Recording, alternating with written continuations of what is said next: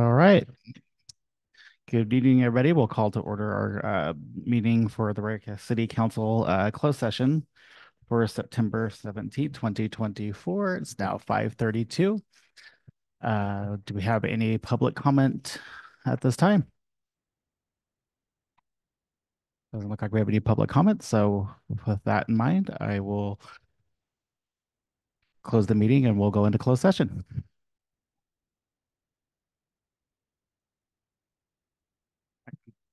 Good evening. Welcome to the Yreka City Council meeting for September 17th, 2024.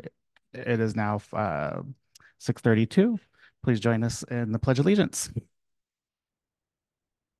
Pledge allegiance to the flag of the United States and to the republic for which it stands, one nation under God, indivisible, with liberty and justice for all.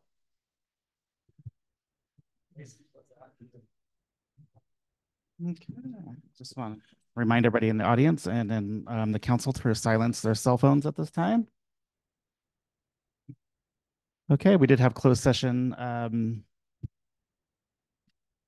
meeting this evening, and there's no reportable action to report at this time.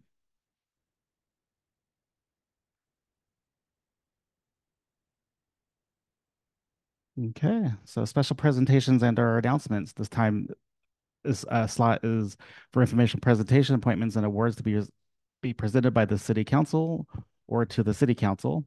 This is a fire hall presentation this evening from our City Manager, Mr. Ledbetter. Good evening. Yeah, thank you, Mr. Mayor, Yreka City Council. I am Jason Ledbetter, your city manager. So I am going to give you really like a 10-minute presentation about what's going on with the fire department. Most of it is just a recap. And we have obviously myself and the fire chief if you have questions, but this is just kind of preliminary to the October 1st meeting. We are going to have an agendized item where we go in depth into everything that we've talked about with the fire department, the fire hall, possibility of paid staff.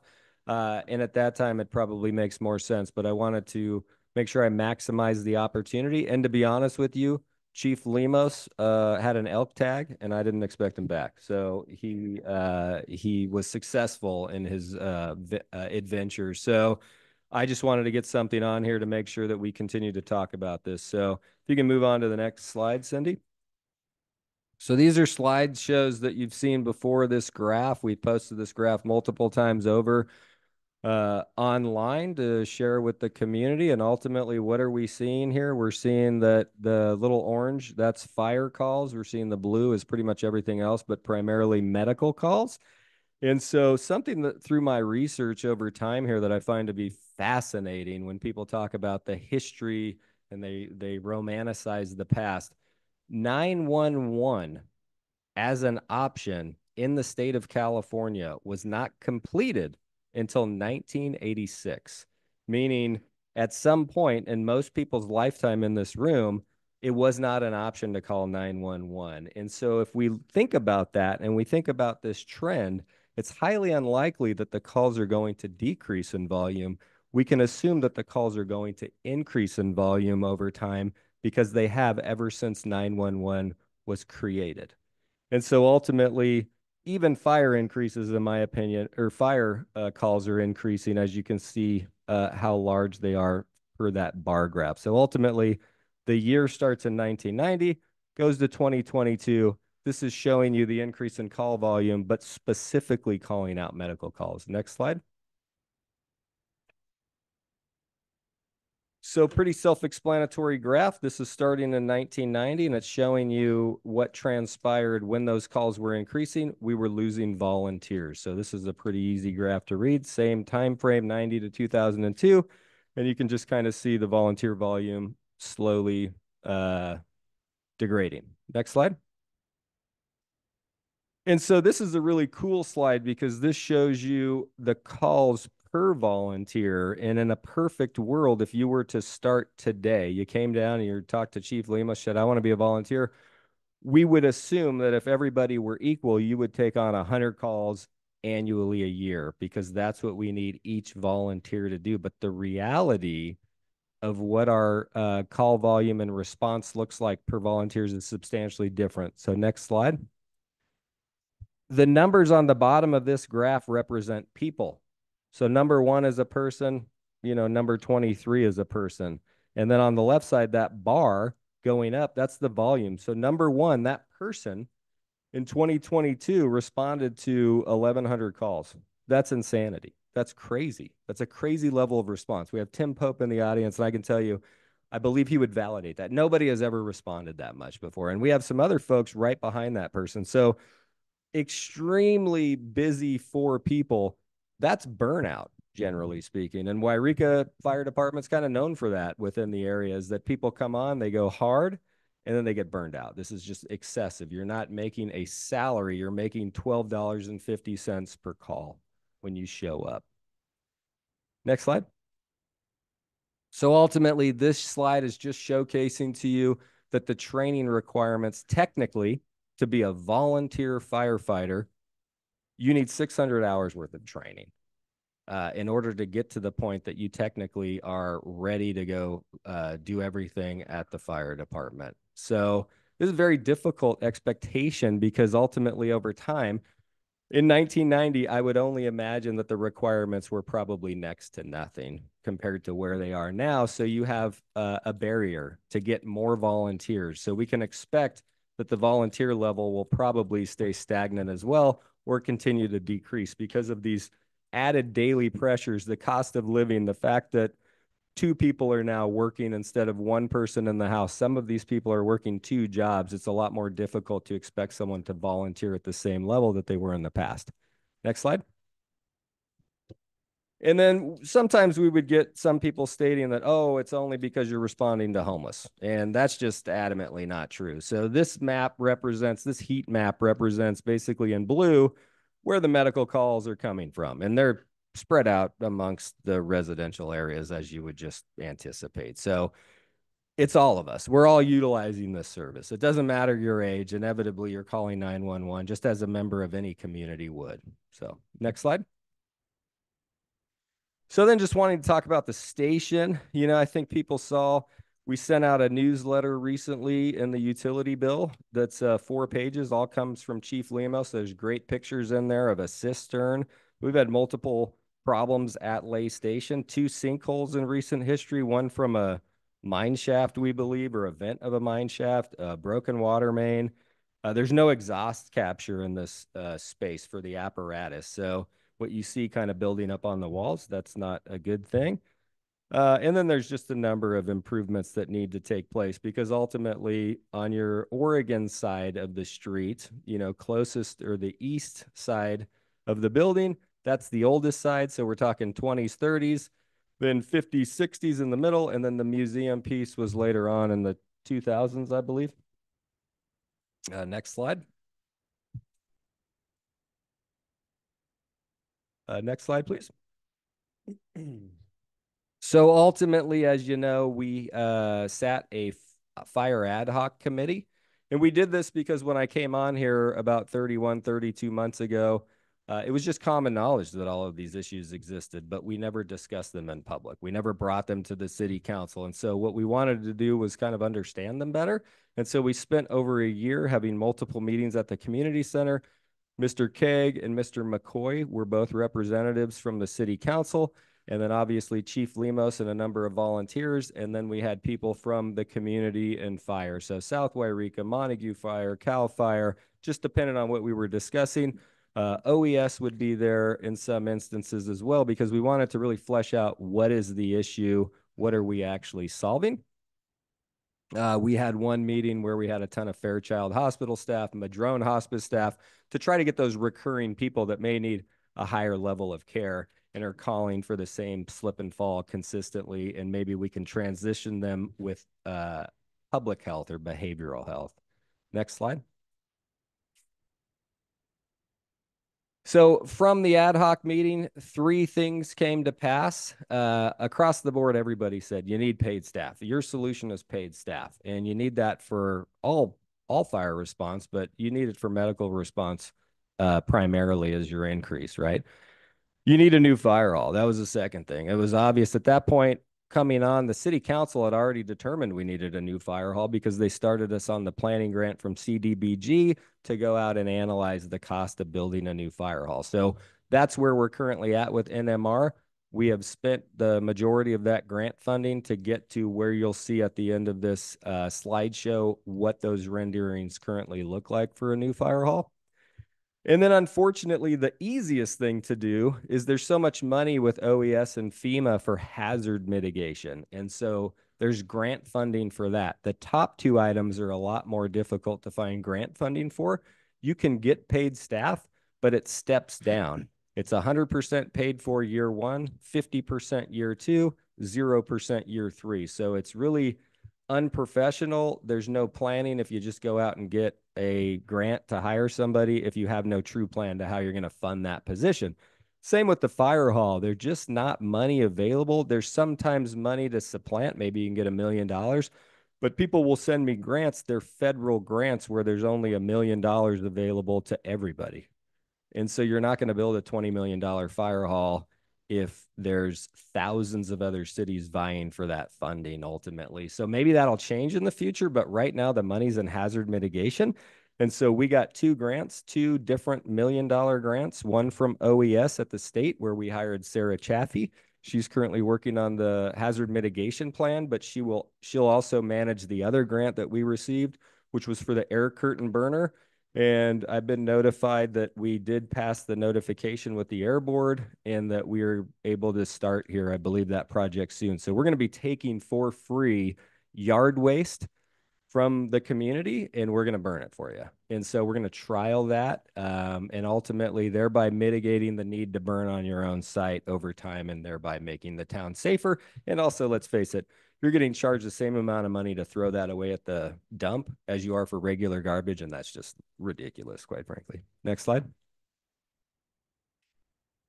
So Retta Hogan, the old assistant city manager that retired recently and was our finance director for so long, she was really good. What's the problem statement on anything we did? What's the problem statement? Because without a problem, we have no solution. So we need to be on the same page with what the problem is. And so this is what we kind of came up with about a year ago. Emergency calls have increased by a factor of 15. Medical call make up 80% of YFD response. Since 1990, calls for service have increased from just over 100 to over 2,000. And since 1990, volunteers have decreased from over 41 to below 22. Next slide. So we went and we searched for ideal solutions. What's the ideal solution based off of NFPA standard, a federal recognized kind of standard for fire protection? What is it that they say we need if we're going to staff a true staffed fire department? This is the organizational chart that they basically would say you need to meet this in order to have a truly staffed fire department. And I want you to look on the right where we have paramedics and EMS response and EMT that's circled. You'll remember this slide from before. And on to the next slide. So up in the top left, it's circled up there again. None of those are actually in the costing that we did because we started to do the costing and we quickly realized we could stop because we're not going to have $4.6 million to staff this. It's just not going to happen. So ultimately, the organizational chart that you just saw, that's a $4.6 million annual salary cost. There's no way we're going to do that. It does not even include the EMTs. So we have to be realistic on what our actual solution looks like. Next slide. We also started with the ideal fire hall. This is a 30,000, I think, square foot build right here. And we were told that we had $1,000 per square foot. Well, that's a $30 million build out with no change orders. So right off the bat, we knew we can't afford both of these things. These are too much to expect from the community that they're going to stand up a fire hall of 30,000 square feet at $30 million. Next slide. We did take that information and we went to bond counsel. We have bond counsel Cameron Wiest, and we said, hey, what's the ideal situation here for debt servicing a loan to build a new fire hall? And they said USDA 40-year loan at the 3.875. And we're not guaranteed to get that, but that is our best option. So if we had funding available and we went down this path, we have a meeting with the finance director and Cameron Weist to talk about connecting with USDA here soon in October to just start fleshing out the possibility of what a loan would look like. You can see here if you took a loan out for $15 million, well, you'd end up paying a total of $29 million back, but you would have an annual fee of just under $750,000. So that seems like something that the city hypothetically could take on at some point with funding coming in. And then the other option is a $23 million build out, and that has a fee of just under $1.2 million annually. So we believe that somewhere in the midst of both of these numbers is hypothetically the future fire hall for the city of Yreka. This is the ideal loan. If we have to go out to market, it's going to be a 30-year loan. And it's going to have a number of different interest rates that then other people are bidding on giving us in any particular year. But we can anticipate that those fees will be higher than these fees because there's 10 less years on the term of the loan. Next slide. So this is a slide that just kind of showed, well, what are your options for bringing in more funding? Obviously, a property assessment, sales tax, insurance recovery, billing, safer grants, or redistribute your current general fund budget. Next slide. So we went back to our architect with the fire chief and some of the folks he has working with him on this design. And we said, this is too big. We need you to whittle it down. So this is the whittled down version that would still, we believe, meet our standard and our standard for future growth and future growth of the department as a whole. And so we have 4 bays here. We have all of these different items are listed, but this is just over 17,000 square feet. And so we're looking more at closer to a $17 million build out. Next slide. These are the renderings from that design. And so ultimately, this is currently what they're speculating that they could deliver for us. Now, they still need to continue to engineer these plans. Obviously, we're just at the beginning phases. But based off the information, based off of that last cartoon, this is what the front of a new fire hall, hypothetically, if we continued down this path for $17 million, this is kind of the front of that. And we have some more renderings. We'll just go to the next slide.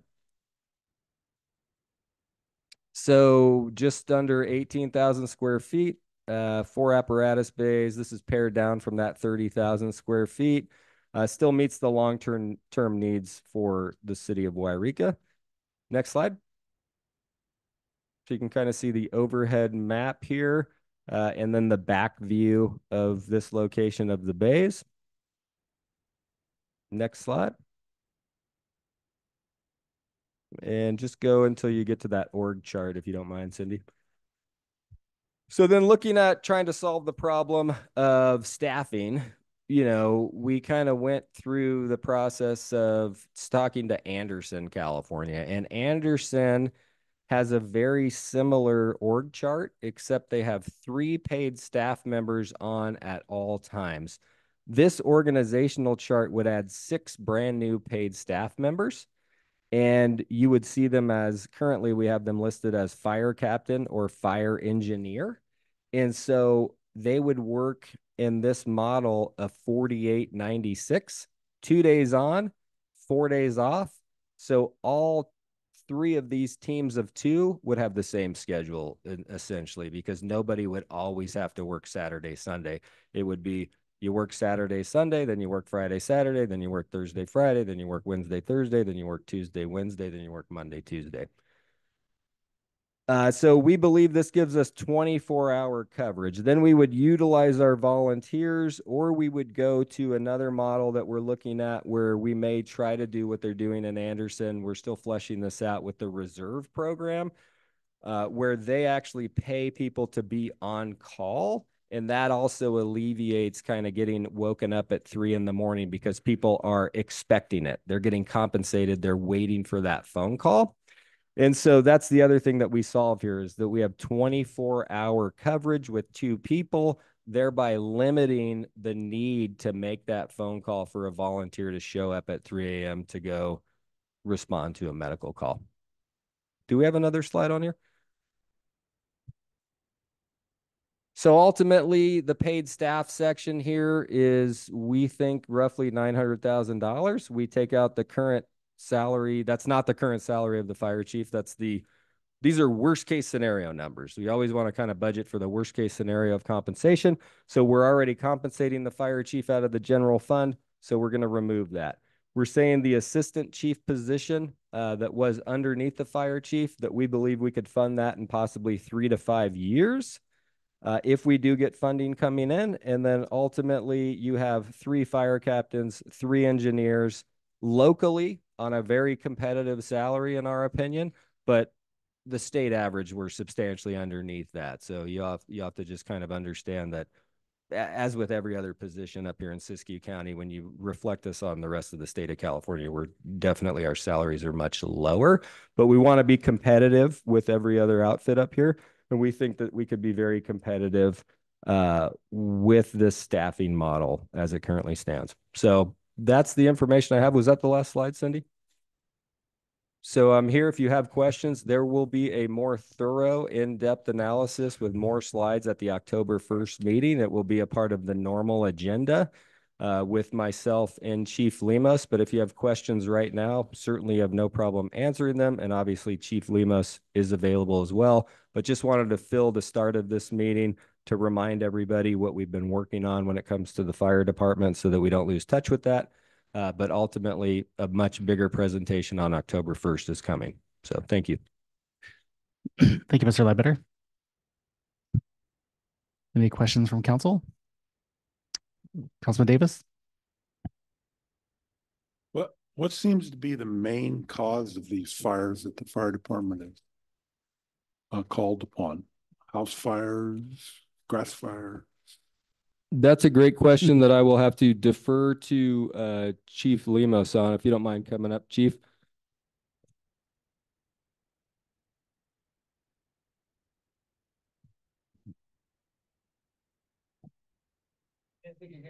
No, no problem. Good evening, Councilman Davis.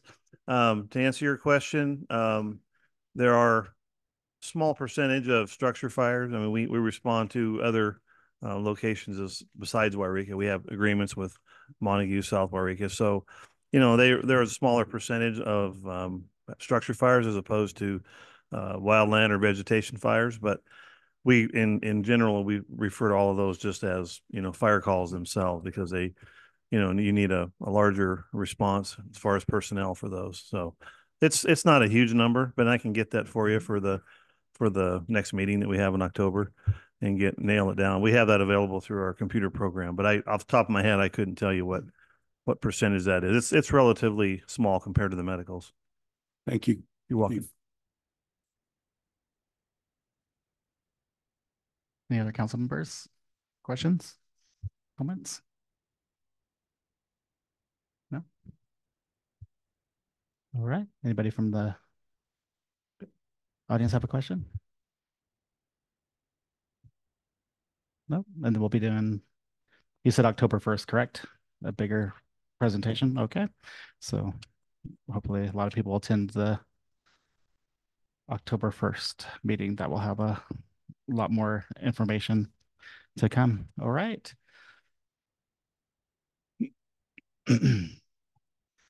So 6, this is public comments. Public participation is welcomed and invited at all city council meetings. This time is set aside for residents to address the city council on all matters listed on the consent agenda, as well as other items not included on the regular agenda. If your comments concern an item noted on the regular agenda, please address the council when that item is open for public comment. The city requests that persons addressing the city council refrain from making personal, slanderous, profane, or disruptive remarks. Council members, when recognized by the mayor, may ask clarifying questions of the presenter, but no action may be taken by the city council during the public comment section of the meeting.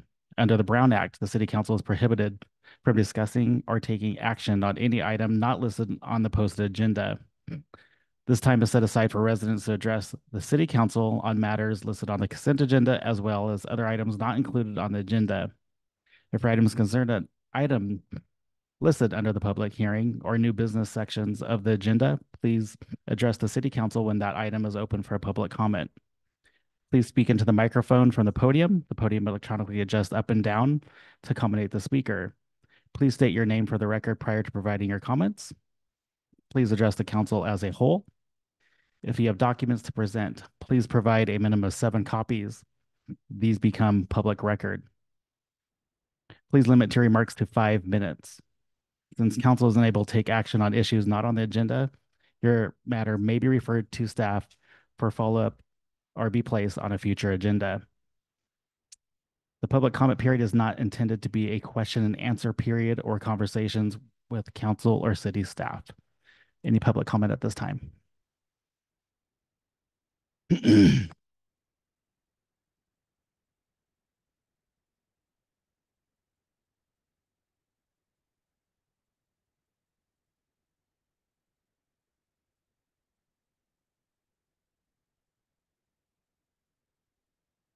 Mariatri.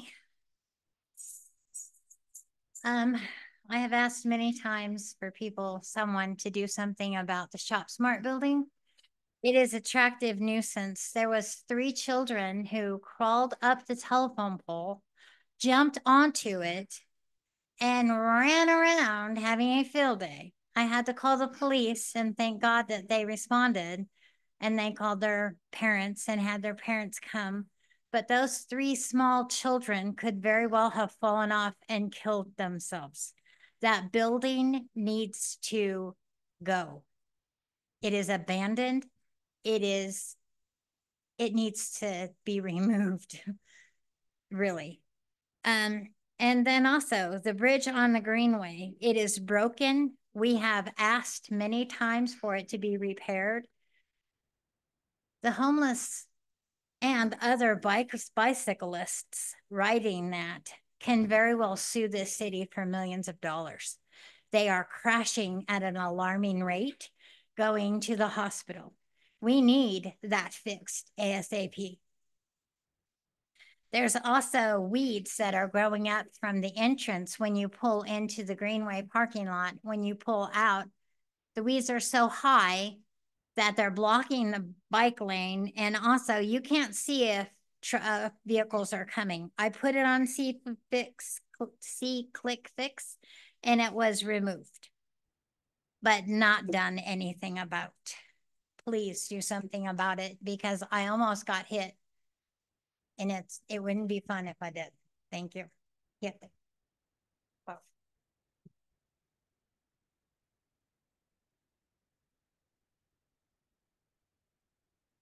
Anybody else for public comment?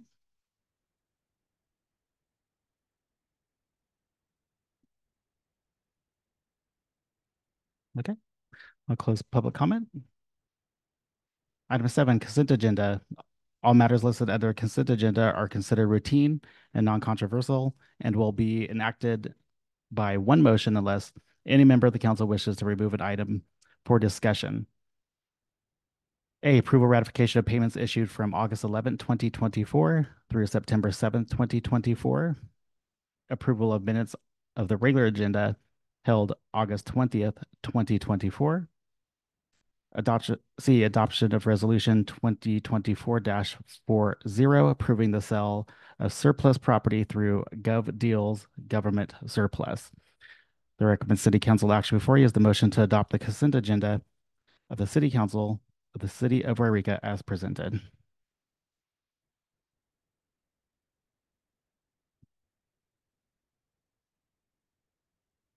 Mr. Mayor, Yes. I'll make the motion to adopt the consent agenda for the city of Yreka as presented. I have the motion to adopt by Councilman Baker. And a second from Councilman Cake. I'll second it now. My microphone's on. Okay. Second from Councilman Cake. I'll do roll call. Councilman Cake. Aye. Councilman Davis. Aye. Councilman Baker. Yes. Mayor Middleton. Aye. And I'm sorry, I forgot to, as everybody can see, forgot to mention at the start of the meeting that Councilman Pro Tem McCoy is absent tonight and will not be here for the meeting. All right. No old business. So number 9, this is public hearings. So looks like we do have the public hearing for tonight. This is a public hearing protocol. Mayor will describe the purpose of the public hearing. Staff will provide the staff report. City staff will respond to questions from the city council. Mayor will open the public hearing. Public wanting to comment will come to the podium, provide the city clerk with their name and address, and provide their comments. The mayor will close the public hearing. City council will deliberate and act on the item. So this is presented tonight from our community development director, Ms. Lucchese. Thank you. Good evening. Good evening. All right. So the city of Yreka has a project that's before the Department of Water Resources currently, which is a planning and engineering grant for improvements to the city's wastewater treatment facility. So this is a needed upgrade to those facilities that are considered critical pieces of infrastructure within the city. So this project applies to the wastewater treatment plant, wastewater disposal fields, and the lift stations. And so what we've done for you today as part of our grant requirement is prepare a environmental review under the California Environmental Quality Act, also known as CEQA, as I'll refer to it throughout this project. And we have found under our recommendation that we should be approving a negative declaration, that this would not have any foreseeable impacts to the environment, but we did go through the process of doing a thorough analysis through CEQA for this project. We did release this for a 30-day review period to the general public, as well as our responsible agencies, which include those like California Department of Fish and Wildlife, Caltrans, Siskiyou County. We did receive 2 comment letters from responsible agencies and no public comment letters from members of the general public. The 2 responsible agencies that responded were Caltrans and CDFW, Department of Fish and Wildlife. 2 of our favorite types of comments is that they commented that they had no comment. Which is great for this project. And so what this project is that it would be improvements that are needed to these facilities to upgrade them. These facilities have not been upgraded since their creation in the 70s. And so we are overdue for improvements to them. Some of the more important pieces is demolition of the chlorine contact basin filtration facility, inclusion of a SCADA equipment, which is a supervisory control and data acquisition. So it's basically remote sensing that allows our employees to be able to look at in real time any data coming in and out of that facility for monitoring wastewater quality purposes for our permit. And so we're just kind of entering the 21st century with some of these upgrade pieces. Improvements to the disposal field will include a replacement of the control building, moisture sensors, and control valves throughout that. And then there are some improvements to lift stations, which is just efficiencies throughout the city. This includes some lift stations that are northwest of the interstate. We have a number of them throughout the city limits, as well as the unincorporated area that we service. And so again, we prepared this to meet our obligations under the grant, as well as the Environmental Quality Act, which is a state regulation, and find that we should be able to approve a final mitigated negative declaration for communication to the state and filing. And we ask that you open the public hearing tonight to accept any other public comments related to the environmental review of the project. So not necessarily the project description, which is set, but the environmental review that was given to you today, as well as circulated through the public. And then we're requesting that you adopt the proposed resolution, which approves this document, as well as the mitigation monitoring program under CEQA. All right. Thank you so much. All right. Okay. So at this time, I will open up the public hearing. So public wanting to comment, come to the podium.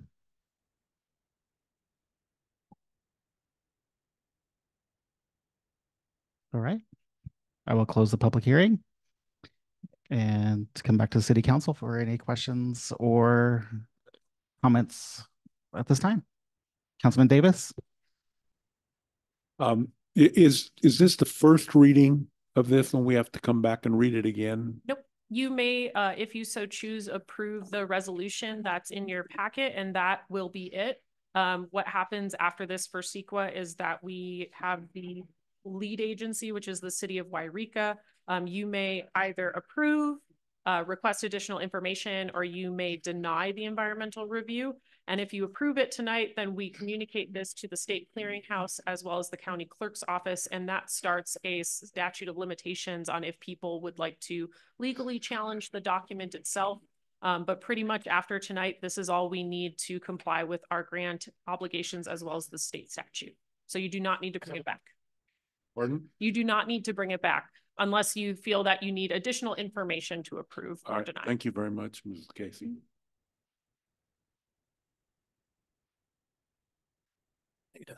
Nope. Councilman Baker?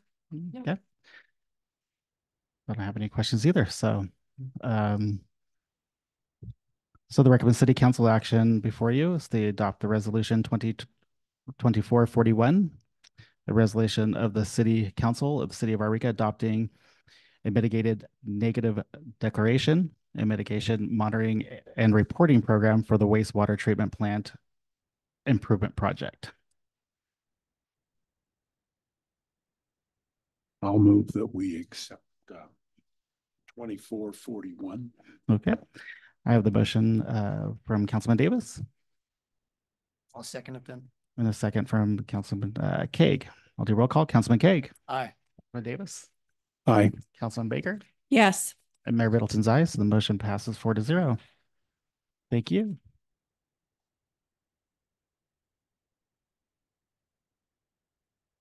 Okay. Item number 10, this new business. This is our community development director again. Come back on down. This is the agenda title, adoption of solar permitting software and compliance with Senate Bill 379. You usually have more on your agenda in my defense. I was wondering where you were going. Am all my reading this wrong? Thank you. All right, so we had brought this to you at a previous meeting as a consent agenda item, and we had gotten a couple of questions and needed to confirm some state compliance pieces related to this. So this item is related to Senate Bill 379, which requires cities and counties throughout California to adopt and to basically retain an online permitting system specifically for residential solar projects. And the purpose of this was to basically remove any permitting barriers to allowing people to have residential solar on their residences. This bill does not apply to commercial, although it could, or we'll talk about that later. But basically the purpose of this is to remove the time and permitting barriers to those solar projects. And so the bill does not prevent the city from continuing to process hard copies of permits at all. So we will still accept hard copy permits.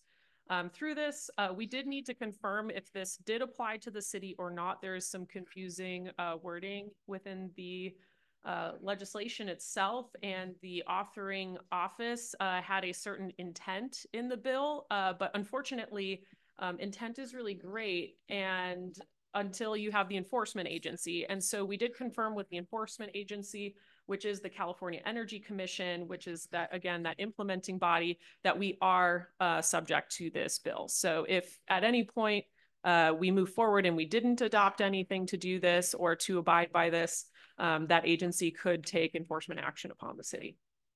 They're not going to, but you know, that's what it is. So we did confirm with them that we are not exempt.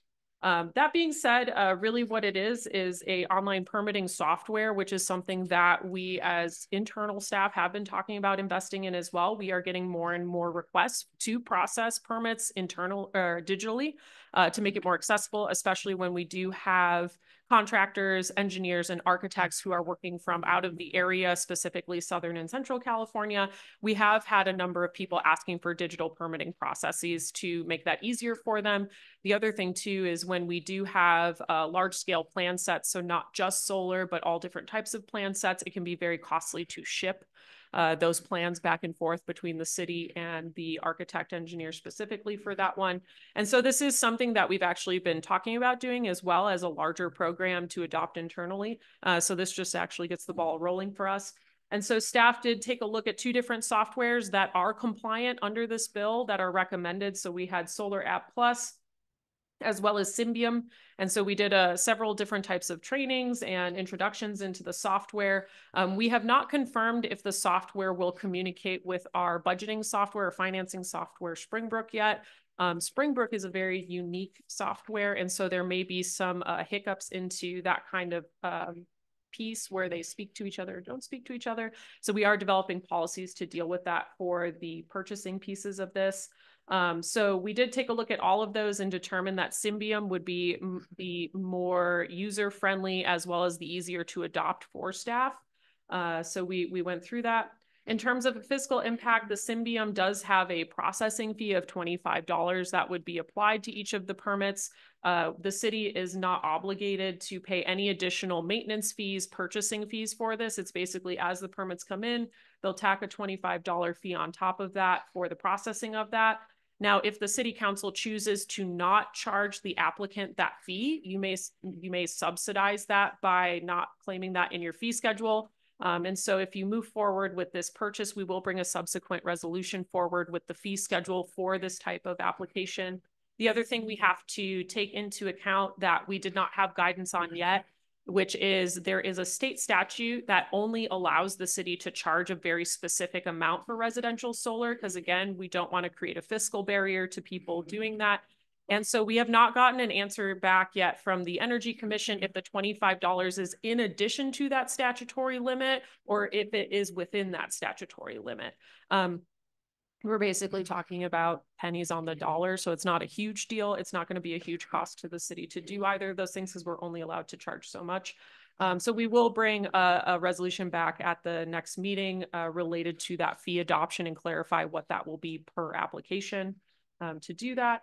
And so staff processing time is required to track these permits still. So even if we are doing digital processing, we are obligated to report to the Energy Commission as well as the California Building Commission, and I think solar are exempt from the earthquake reporting, but I have to double check that one for solar residential. And so we are still required to track, inspect, and do these. So that's why we don't recommend going to zero, because the city would not be recouping any of that money for a private project. But again, we'll bring that fee to you at a future meeting. You can talk about fees if you want. And as I stated before, we are researching into other permits that can go into this system that would be at no additional cost to the city. We did confirm that with Symbium. So as we move to digitizing other permitting processes, we do have the ability to integrate them into the system, and we won't have to have multiple different pieces of software that all of our staff are having to learn all the time, which is, we appreciate that. So I'll open it up if you have any questions or you want to take public comment. All right. Questions from council? Councilman Baker? Thank you so much for this information. I do have a couple of questions for you.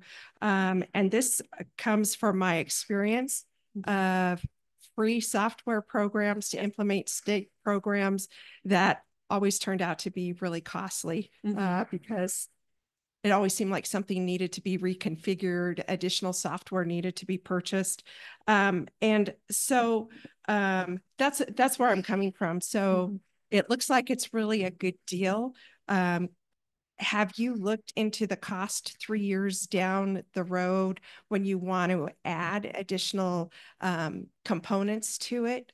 So basically how Symbium specifically works, I don't have Solar App in front of me because I didn't do as much research into the additional pieces on Solar App because that one is specifically engineered just for solar permitting, where Symbium does a host of other applications. And so according to the Symbium rep and then the contract or the purchasing agreement itself is that basically there's a user processing fee. So like when you go to an ATM and it adds $3.25 to your transaction, that is the only thing they charge. And so for them, their business model relies on us putting more and more permits on there so they can tack that fee on.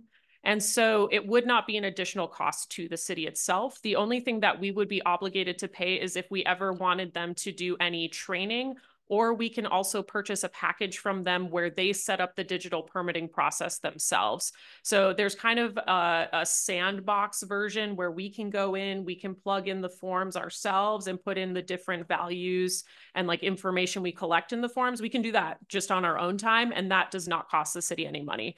If we would like to hire someone from Symbium to work with us to look at our forms and to enter it themselves, there is a cost associated to that. So that option is available if for some reason we lose staff capacity or would like some additional eyes on the efficiencies of those farms, we can do that. But if we do add additional permits to the Symbiom, it would not be an additional cost to the city. Thank you. And I wanted to just go over to make sure that I'm just kind of curious. I just want to make sure that I understand this. Section 8.4 of the contract talks about payment processing fees, and it talks about fees charged to the end users. Correct. Is the applicant or the person who's submitting the application for the permit, is that considered the end user? Yes, correct. So they're talking about $100 fee plus a $5 fee? It can be anywhere up to that in cases where the licensing change, but for this one specifically by law, they cannot charge over $25 in processing because Symbiom and Solar App Plus have contracts with the state themselves to not charge over that. But again, we can, if Mr. Andrew can take a look at it again as well. Okay, thank you. And then how many solar applications do we process? Do you process a year, a month? On a given month, I would do it by year because again, we don't see people building solar in the winter because of the climate we have here. But on a given year, it's probably the bulk of a lot of our permit issuance. Again, we are statutorily confined to how much we collect for those permits, so we don't really, make any money on that. So for solar permitting, we probably do about 65 per year. And that includes upkeep, maintenance, remodel. So replacing old systems with new systems as well as new systems themselves. Now that permit is specific to just solar work, and that doesn't take into effect any commercial or residential permits that include solar and other items. So for example, if someone's redoing their kitchen and getting solar, we typically see them come in and get a residential remodel permit. Now we are starting to pull those apart per this state requirement. So the SB 379 requires us to now pull that out and categorize that differently. So we'll have a more accurate number in the next update, or so the next reporting would be at the calendar year in February. So we'd have a more accurate number for you. But last year, I believe we did about 60 of just those and not including any remodels or new construction. This is Jason, the city manager. Just want to chime in on that as well, because Juliana and I have been working.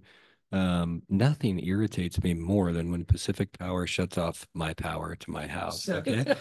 And so I know Montague dealt with that quite a bit this summer, and we dealt with it. Like I was the first tranche of the 700 residents that had our power shut off, and it was relatively warm, and my whole family was out in the front yard pretty much in the evening until it came back on. And so, we're running to try to stand up these CRCs, these locations where we have generators. And in case the power does get shut off and your neighbor, who maybe is a little old lady, doesn't have air conditioning, can come down to the theater or can come down to this space. But also the dream scenario is that Juliana did just bring a grant to me, and we're looking at these different grant opportunities where I think we want to subsidize the cost of solar if possible to the community and really drive folks to say, go get solar, go get some battery backup, because we're expecting your power to get shut off here more and more often as time goes by. And it would be really nice if we didn't have 7,800 people coming down that need service to here, you know what I mean? And that ultimately we had people that maybe had, kind of creating your little microgrid in the community where we still had power at locations. So our goal is to, in the future, subsidize the cost by seeking grant funding to go out and incentivize our local community we would lower that cost for you to get solar. So we're trying to, drive that. So 65, I'd love to see 300 on any given year. So I just wanted to put that out there. Thank you. By the way, really quick, just to answer your question about section 8.4 of the contract, the $100 and the $5 is an example. They were using that as an example in the contract. For example, in cases where the licensee charges $100 and there's a $5 credit card processing fee, it would be a total of $105 charged to the end user. So they were just using that amount as an example there. And so for us, it's the $25 would be the credit card processing fee. And that would be the only thing the end user would be charged at this time. But if we did want Symbium to charge our fees for us, which that's the part of the financing budgeting software that we don't quite have worked out yet. So there would be no additional charge. So when they go to apply for the residential solar permit now, we'll bring that fee schedule back to you. It would just be the $25 processing fee, if that makes sense. So if we choose to do any other permits in the future and we say, oh, we would like Symbium to collect these fees for us and then pay us on the back end, they would be charging additional fees on top of that, which is that $25. Does that make sense? It does. Okay. It But does. yeah, but I do have to say, I did just double check this because I hadn't seen the $100 yet because I was like, that doesn't make sense because it says 25 elsewhere. It's just an example of how they would calculate that out. Thank you. And I believe that you said early in your presentation that if the software is implemented, applicants still have the option of just coming into the office and filling out? We know where we live. We would still have hard copies. Yes. We are still dealing with a number of individuals who still hand draw plans, which is not allowed under the business and profession code for a lot of permits now. And actually, we should be requiring everyone to bring in stamped plans that are done computer generated because it's easier to look at. We have been a little bit lenient with some of the older individuals who have been doing hand drawings as long as they're legible and that they are drawn to scale. We still accept those, but we should really be going into some of these other more professional means at some point, but we understand that hard copy is really not going to go away for quite a while. So there are no plans to get rid of hard copy if people request it. We do see a huge uptick in digital, and it is becoming an issue with our office because it's harder to track without a permitting software system. Thank you. Those were the questions, concerns that I had. Thanks. Thanks.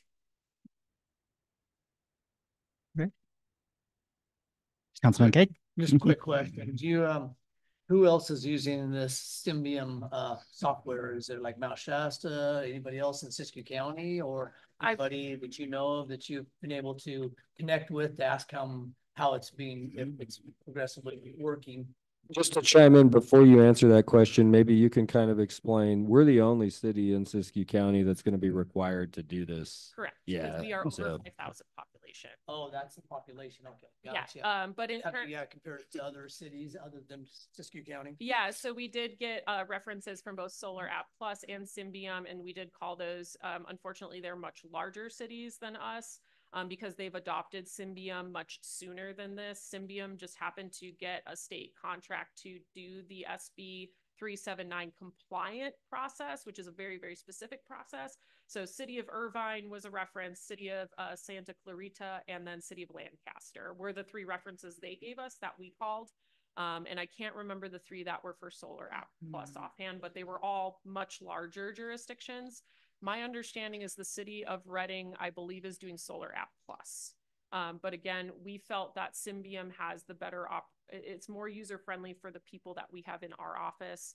And then we felt that the addition of other types of permits into the system might actually be a better deal for the city in the long run, you know, as we look to digitizing. So to be able to using for other applicant access, but does Reading use theirs to do that also with them? So Reading has their own internal online permitting system. So they have a much larger IT budget and IT department to do that.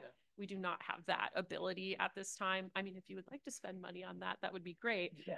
I don't think it would be essentially a great use of our resources to do an internal system. Okay, thank you. Yep, thank you. Councilor Davis? Is there a fee for us to get involved in this? Like a buy-in to use the Symbium? How is that possible? So they charge that user fee. So that processing fee, that $25 processing fee per application is their business model. And Solar App does the same thing. So they're paid by, So how are they paid? So for example, if you wanted to get a solar residential permit and we go through this process, you would pay $25 on their website. So you would go through the process, you'd fill out your permit online, you would pay $25, and then they would process it for you.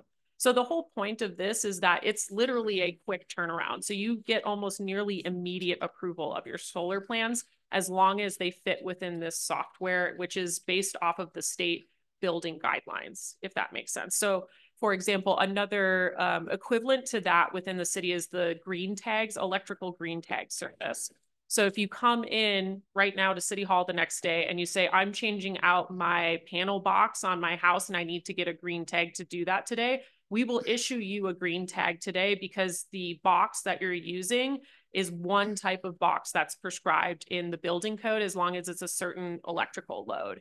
And so you'd come in, you'd say, this is the box, this is the service box that I'm getting from Pacific Power. We basically immediately give you that green tag and we charge you, I believe it's $50 for that green tag because that covers the time of the inspector to go out and inspect. There's really no processing time for us to do that. Where the solar apps do require a level of electrical review and electrical loading review and wiring review. So that's why it's a little bit more expensive to do the solar ones. So basically you would be getting an immediate permit issuance from this software. And that's the purpose of SB 379 is to have this digital software. You can't blame it on city staff, like taking too long to process it. You basically do it, within a very short period of time. So it doesn't cost the city of Yreka anything for a person to use that lives in the city of Yreka to use the Symbian Corporation's software. So for the person applying for the permit, they would pay Symbian $25. Yeah, I got that. Yeah. The city of Yreka would not pay Symbian any money. Zero. Okay. I thought there was something I read that said there was a $30,000 buy-in or something. No. No, we do not. Okay, I'm glad. Yeah, it is free for us. Yes.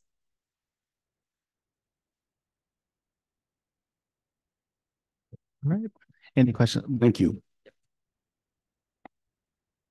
All right. Any questions from the public?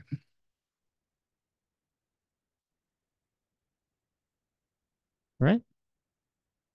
Close public comment or comments in general, and we'll go back to. Sorry, I lost my spot here.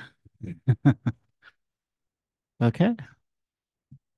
So the recommended city council action before you is the motion to direct the city manager to authorize the adoption of the Symbian's automatic solar permitting software in compliance with Senate Bill 379.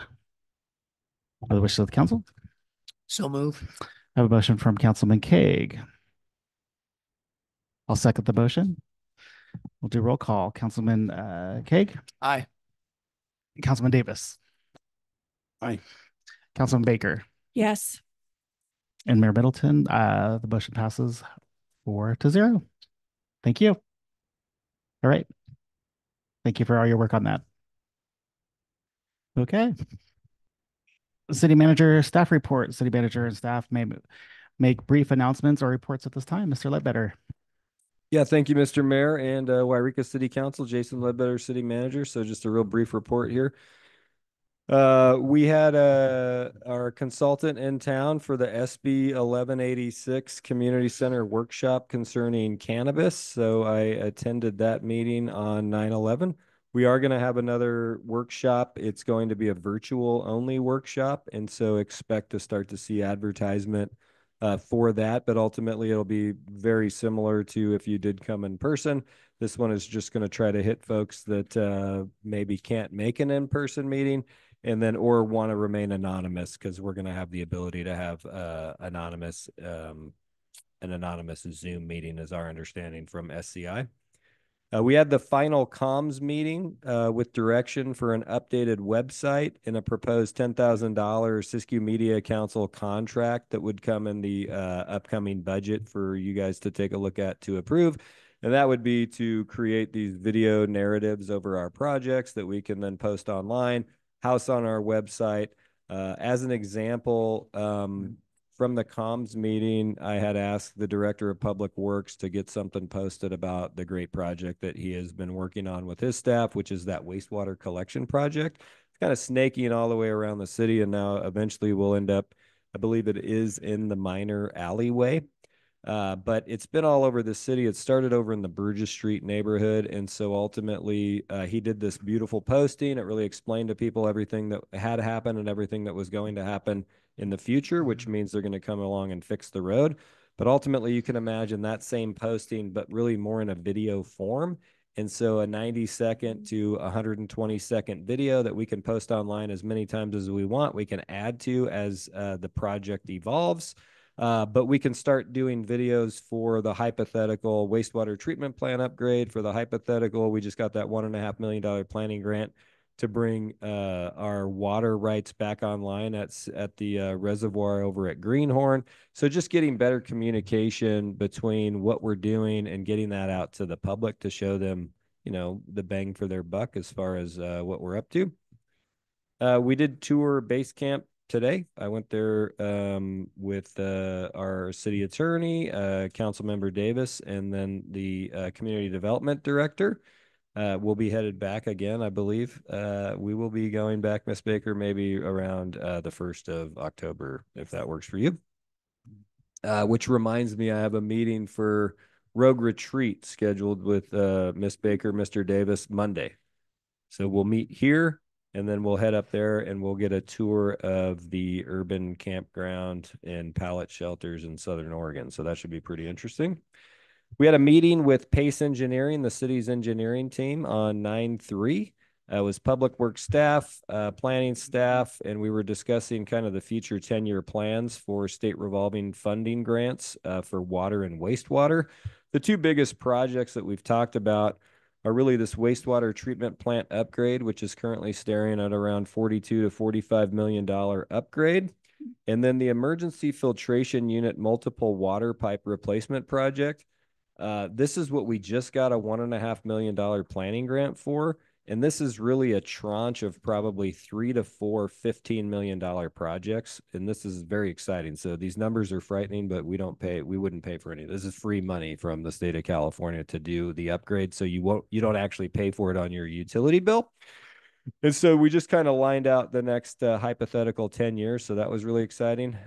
We were told that Caltrans would be digging up the road at this point. That obviously has not happened. I'll have more news after the Wednesday meeting when Public Works does go to a weekly meeting with Caltrans. What they were doing today, though, in the concrete, they were cutting joints. So they were out there working. And so we do anticipate here this week that they should start to rip up the asphalt and lay down new asphalt. And then finally, the community development director did just notify me that we have received approval for our permit for the air curtain burner that's over on the Public Works yard. And that's what we're going to use to start burning people's yard waste. And so we should be rolling something out. That's where our resiliency officer, we got that grant earlier talking about that. With our fire concerns, Sarah Chaffee will be managing this project. And so it'll be really exciting to see what yard waste I can bring down to the yard to burn for free. So thank you. Mr. Lovebear? Yes. On the curtain, how soon do you think that's gonna be up and running? So say fall time when the leaves start flying, is that something that's gonna be up and running at that point in time? I hate to give any deadlines as to when we'll be going out there, but the biggest impediment was to get the permit from the air board. So everybody, because of our distance to the high school, everyone at the high school was notified, not for burning, believe it or not, but because we have a 74 horsepower diesel motor on there and over 70, we have 4 extra horsepower. And so that's the concern, is that ultimately if you have a child at the high school, that they're going to be around that 4 extra horsepower of diesel, which is still like very, very far away from them. But it has nothing to do with the burn itself, because technically it's supposed to, in quotations here, burn clean. But more information will come out on this. I'll have to see where exactly we stand. But Sarah has been working with Public Works on this project, so I would assume that in the coming months we would be rolling out. We're going to try to hit this fall. We are. So I got a lot of things burned. Yeah. Well, and we do have the other option, and we'll be getting that information out. The community garden takes leaves for free. They have 2 different weekends that they take them, so we will be getting that information out to folks as well. Thank you. You didn't hear we're excluded? You don't get to use it?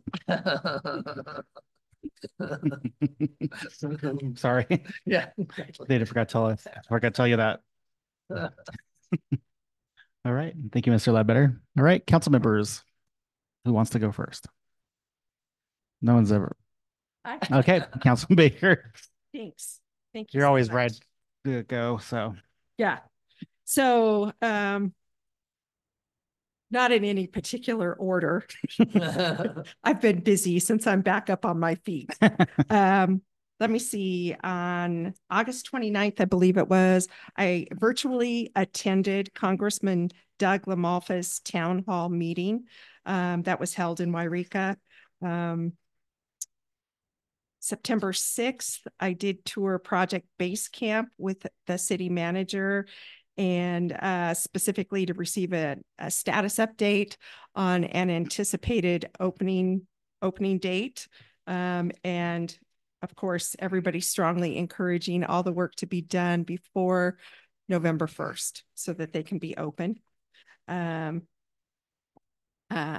Mr. Ledbetter did refer to our communications ad hoc meeting that was held on September 10th, and we're looking forward to presenting a report to the council as a whole sometime in October. I attended the public meeting on September 11th regarding medicinal marijuana.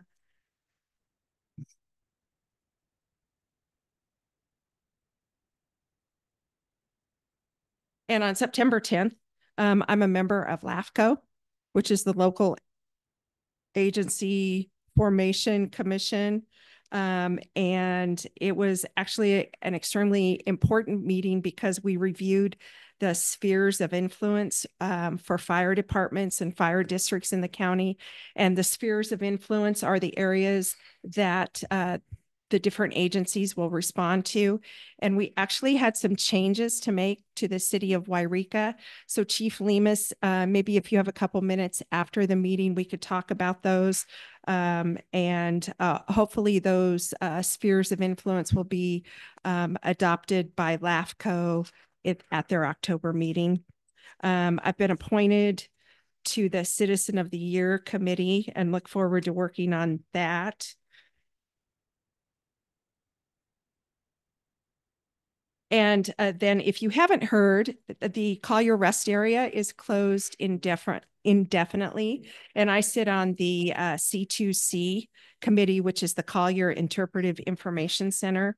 And it's being closed due to water quality issues of water from the Klamath River that has basically gunked up all the filtration systems and irrigation systems at Collier.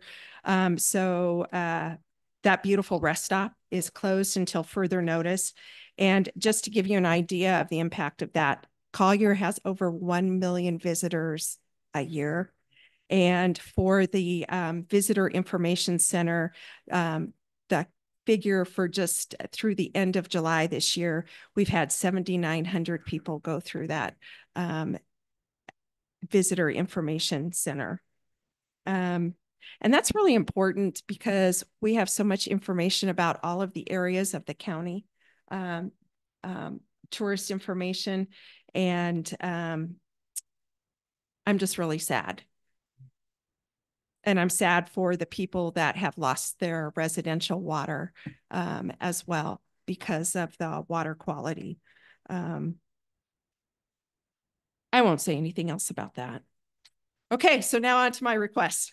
Would it be possible for the council members to receive copies of anything that's posted on our Facebook page or a link to it so that we could take a look at it, and copies of any of the public hearing posters that are done so that we can have those in a timely manner?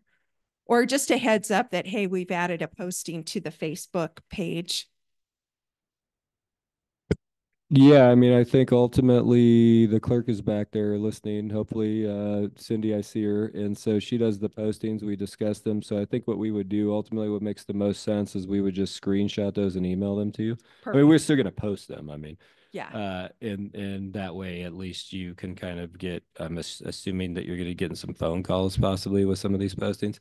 And then ultimately, when we do post back here on the public noticing board, yeah, I don't think that would be a big deal either. We can either put those in your box or we can email them to you if you like. I don't think that's a huge request. Okay, thank you. I appreciate that. And then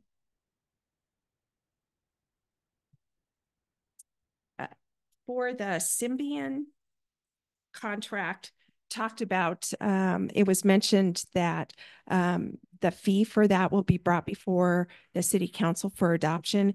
And I know that the finance committee has actually been discussing updating some fees over the past several months as well. So would it be possible if we could get those all together and get all those fees adopted at one time? Yeah, are you advocating to maybe have a finance committee meeting and kind of discuss these fees? Okay, yeah, let's get something on the calendar and we may not bring a final package to you, but I think we should discuss in finance committee what all the fees, because ultimately on an annual basis, based off of the prior year, we should be bringing up the updated fees for what it actually costs the city to get X permit so that we make sure we're utilizing monies that everybody else is pooling for taxes into the parks and into the streets and not into somebody else's building permit ultimately. So yeah, we can do a finance committee meeting. I will let the finance director know. Thank you so much. And then finally, several months ago, well, not several months ago, 3 or 4 months ago, after we had done a review of the legal counsel's contract, I had also suggested that it would be time to do an evaluation for the city manager. So can we get that on a future agenda in the near future? Yeah, absolutely. Do you want that before the change in council? Yeah, I think, I personally would prefer that. I know that my experience coming onto the council, one of the first things that we did was an evaluation. And I think you're a great guy. That was about all I could say because I hadn't had the opportunity to really work with you. And I still think you're a great guy. Yeah, I'll talk to the HR director. We'll get a meeting probably at our next on the 1st. Maybe we'll get him in closed session to discuss what that looks like with you guys so that you guys can get on the same page and make sure that what we did, if you want to continue what was done last time. And then we would just shoot to probably have we'll get your schedules, but ultimately it's easier to do those meetings with no time limit. So I like to do those where they're not before a meeting. So they would be a standalone special meeting. And so, yeah, that should be no problem. Thank you. And then I do look forward to going on the tour of the Rogue Retreat and their urban campground on Monday. So thank you. All right. Thank you, Councilman Baker. Councilman Davis. Well, that's a hard act to follow right there. Good job. Councilman Baker. I sit on the Fire Safe Council, and our last meeting was a Zoom meeting. Pardon me. And not much was discussed except that most of the people were out fighting fire. So the CAL FIRE was a person there involved, and the Forest Service was not involved. So it was kind of a short meeting. I think we were started at 6:30. I think we were over about 7:15. So it was good, but mostly what we talked about is where we are and some of the grants that we got going. And that was it. I too am excited about going and seeing the pallet shelters, Mr. Ledbetter and Ms. Baker. I think that's going to be kind of an interesting thing because we're trying to get into that, and it's going to be kind of nice to see where it goes.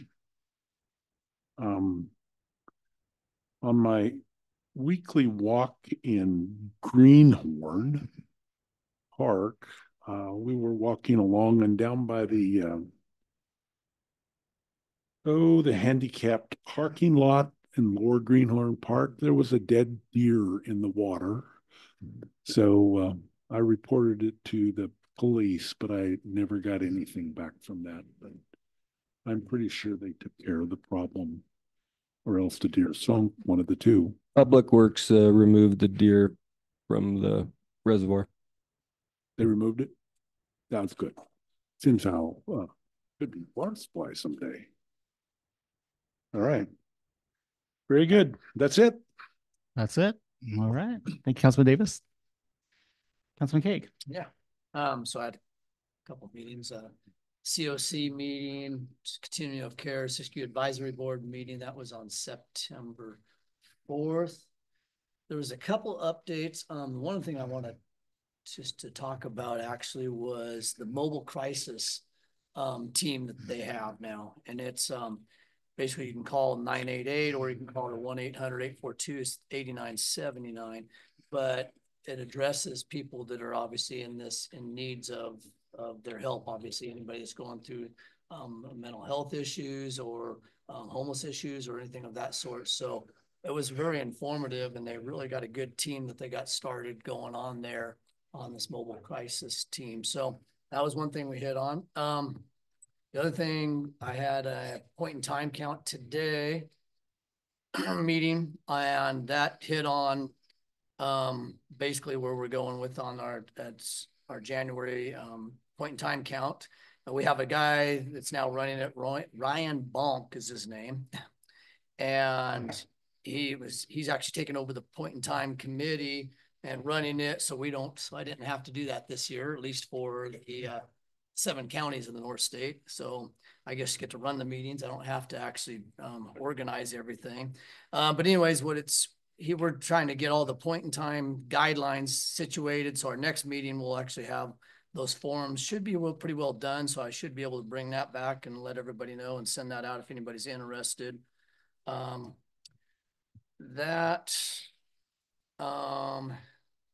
There's just a lot of little different things on that point in time count that is crucial, because a lot of the funding that comes for behavioral health or for anything that we're trying to do comes from those numbers come from point in time count. So it's crucial. As of 7 years ago, Siskiyou County wasn't even doing a point in time count. And then we formed a committee and actually got it going. So it's actually crucial that we keep those numbers coming in so we can actually have some type of funding to address those situations. As Miss Baker has stated, I'm also on the committee to Citizen of the Year. So I'm looking forward to be involved in that, because I was the one that was actually pushing for the Citizen of the Year again, bringing that back to Yreka, because it's very important to me to acknowledge those individuals that have contributed to Yreka and the positive growth of Yreka and businesses and nonprofits and stuff. So there's a lot that we need to recognize those people for all their hard work and what they've done. And let's see, what else did I have? That I think, I don't know, Mr. Mayor, if you want me to address the last thing, or if you would like to address the last thing on the way we talked about this, sir. Go right ahead. So I would like take it away. Take it I'll away. let you go ahead. So we've had discussions, and Mr. Mayor and I, that I would like to see, and along with the permission of the council, we'd like to basically make a declaration of homeless crisis to lift some of the building restrictions that are going on, to make sure that everything is opened up by November 1st is what we would like to see. Other cities have done it. It can be done. And I don't want any thing to be drawn in front of us to where there's problems. Right now, we're looking at hopefully that the base camp will be opened up, which is great. but if something does transpire, they already have that facility that's there. Another one is the Beacon of Hope. They're actually, I don't know, Mr. Middleton and I and the city manager actually took a tour of Beacon of Hope, and they are like 95% done. Only thing they need is a few doors put in. And they can be up and running also. So by doing this, and like I said, the city of LA's declared this, and it first got fought, but then it got pushed through and it actually is presented. The actually governor right now is pushing for any cities to lift restrictions on this. So we can enforce our city ordinance that we have actually passed and we go into effect on November 1st. He encourages all the cities right now to lift any restrictions on building restrictions to open up shelters to get them going. And that also help with any issues that might come about with the actual pallet shelter too. So I'm asking the council and the mayor to bring that back at a very quick date and do what it takes to get that declaration up and going so we can push through the paperwork. If that's okay, Mr. Mayor. All right. So to kind of go with Councilman Kague, as the clock is ticking, I'm getting a little concerned that we're mid-September and a lot of the places are delayed as far as opening. So I know they're close. And so I would like to explore, as what Councilman Kague is discussing, is how can we get there to, if there's something we need to ease up on so they can get to the finish line, to put off some of the improvements or delay, or how we can get around where we can get these facilities open while they still work on things, to get them open. Because I'm really concerned we're getting almost 40 days away and they're hoping to get open. So we're getting kind of concerned on how we can look at it as a bigger picture as a council and how we can get there, working with the attorney and working with Mr. Ledbetter on how we can make this work, because the time is ticking. And as we hoped when we sat here to do the ordinance, that we extended it out, and that was Ms. Baker, we're all in agreement because we're like thinking, okay, this is going to give them time. And now we're here at the end of September and it's not looking good on some of them to get open for unhoused population. So due to weather, yeah. Oh, go ahead. So yeah, that's where we were. Due to weather, I think we were getting concerned about some of these places not getting there. So to maybe get there with some of the homeless emergency, we could declare, hopefully get something done. This would lift the burden off the city too, if we need, on the warming center type situation too, that we've had to address in the past, that it could help us lift those and get those buildings up and going to where they can house these individuals. We need to get these individuals off the streets. Just a quick little story this weekend, just so everybody knows.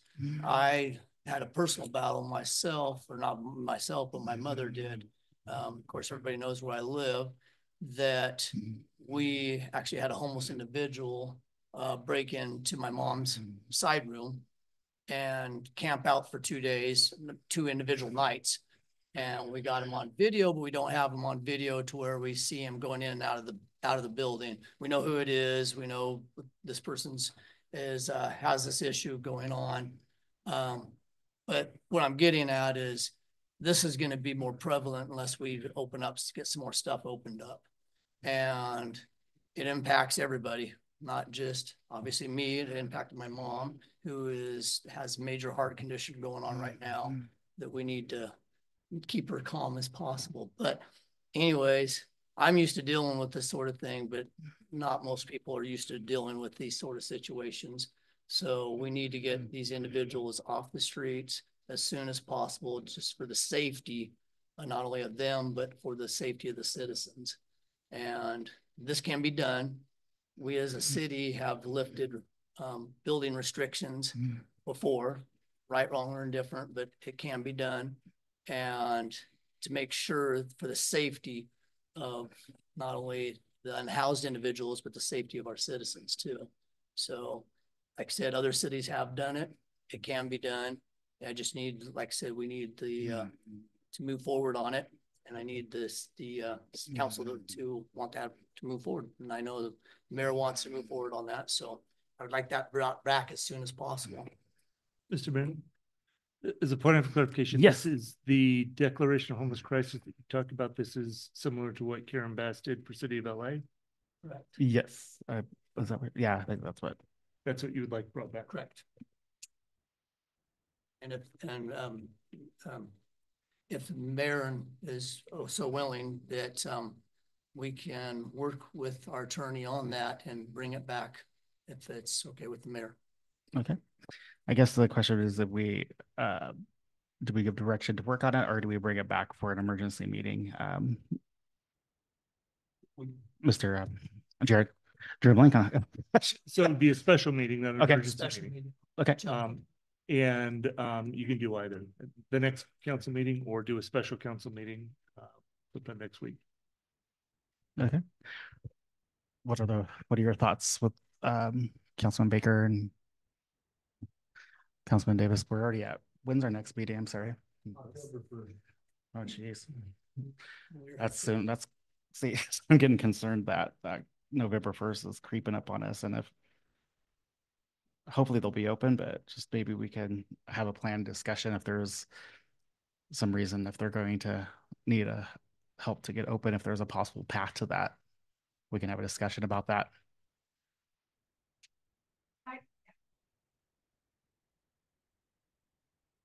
Are you talking about something that once we adopt it, it passes immediately, like a resolution, or is it something that affect within a certain amount of time?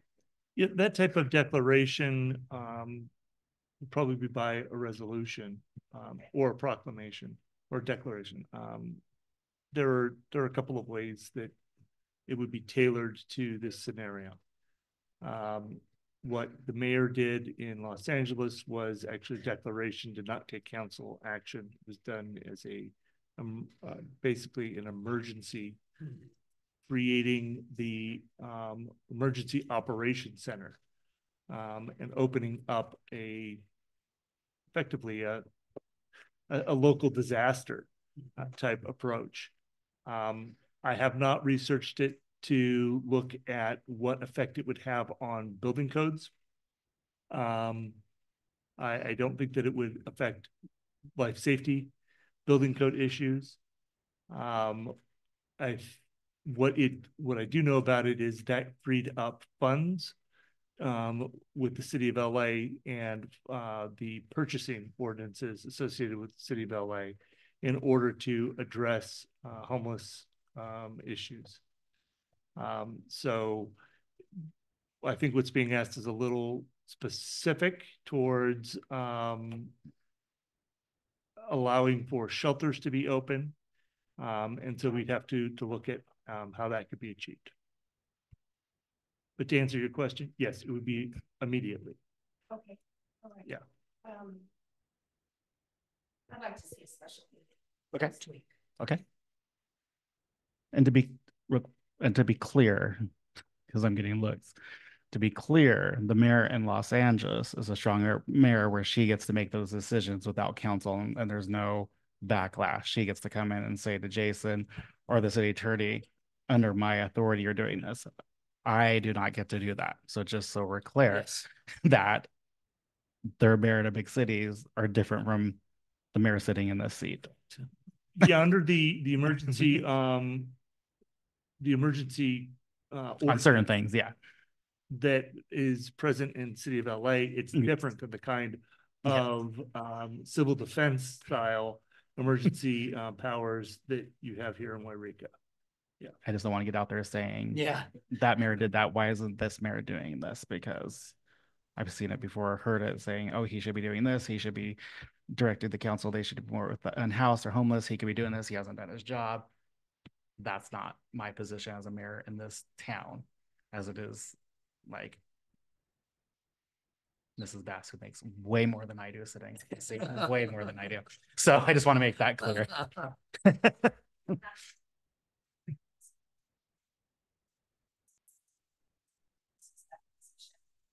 Mayor, something that's voted on, so that gives the mayor more. Yeah. Right, exactly. Individual powers as well as general fund city or Yeah. general organized Right. city versus a charter system. Right. City, which I believe LA is a charter city.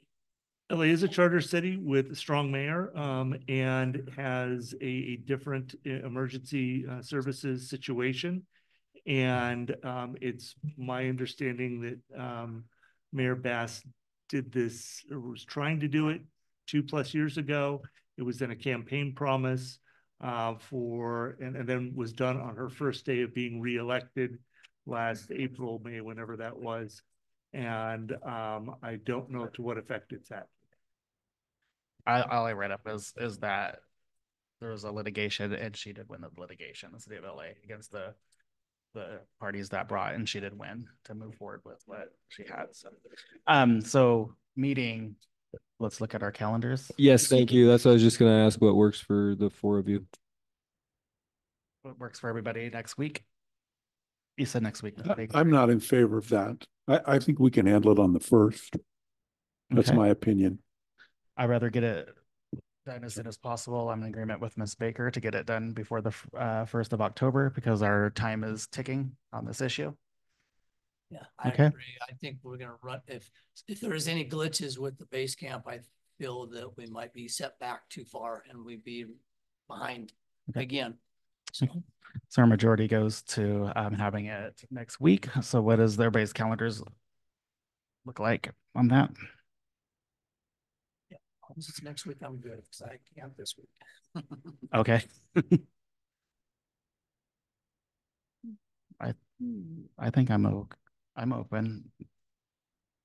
Council Baker. Yeah. Okay. Andrew, do you have any? I'll say I'm unavailable Monday the 23rd, the 24th. That'll be my first day back in the office after the weekend. I out of the office on. So I would recommend the 26th, 25th, 26th. It's Thursday 26th. It's a Thursday. 26th will probably be the best. Thursday 26th. Okay. Evening time, better for you. Regular time 6:30. It's fine with me, yeah, as long as it's fine with the rest of council. Can we do it a little earlier? We can. 5:30. That's fine. We can. That's fine. Okay. 5:30 the 26th. 5:30 the 26th. Good.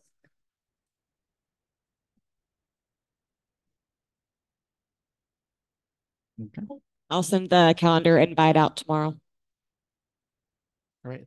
Thank you. Okay.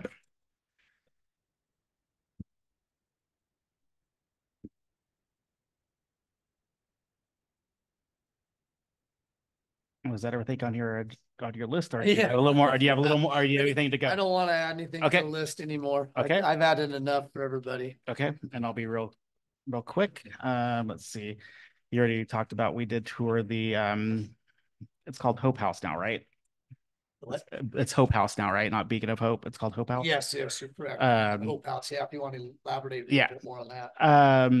I was surprised, I don't know if you've been by Foothill, look at the property they're putting the pallet shelter.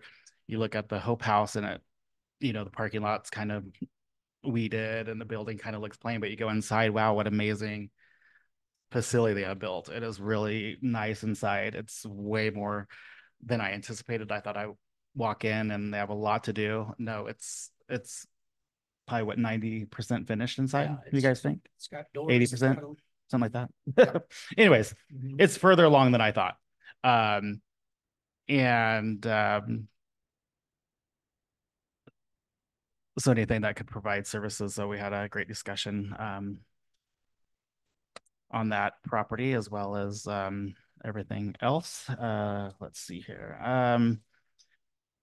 I received over the last week um, several complaints about RVs and trailers starting to accumulate. And I just want to say thank you because I received tons of calls. And so I had to get with Jason. He got with Mark, and YPD was on it. And I'm happy to report, and I'm sure you guys are happy that they are moved and out of there within just a few days. So I had a lot of people saying thank you that they were gone because my phone was ringing off the hook and getting texts and calls and pictures, and I was aware they're there, but they were in contact with me and they are gone. So thank you for working hard to get those gone to Chief and his staff. So really appreciate that because it was not looking good. Let's see what else. Even though not Yreka, like it supports Yreka, with the balloon pilots and everybody staying in town this coming weekend. It provides tax revenue for us from restaurants, the hotels, just bringing everybody out to the area and to Yreka. So make sure you support the balloon fair. It's always a great event. I was invited to on September 28th, which is a great event. This is their second year downtown. Will be the Beef and Brew. They invited me to be be a judge for their the appetizers. So I'll be a judge at that event. So that's a good one to go and get tickets because I guess they don't have very many left. So I know they sell at the door, but I think they're going fast. So make sure you. Gig to be a judge on. Man. I know. So yeah, I guess there's only 12. I spoke to someone, they went to one of the other ones and they had over 100. I said, oh my gosh, you'd be so full by the time I remember what you're tasting. So I'm glad there's only 12. And so go support that event downtown. Any events we have downtown, we brought back quite a few great events back to Yreka this summer and fall. And so really happy that people are enjoying all those events downtown and supporting our local merchants and getting out and about. So with that, I will wrap up the meeting and thank everybody for coming, and meeting's adjourned. Have a great evening.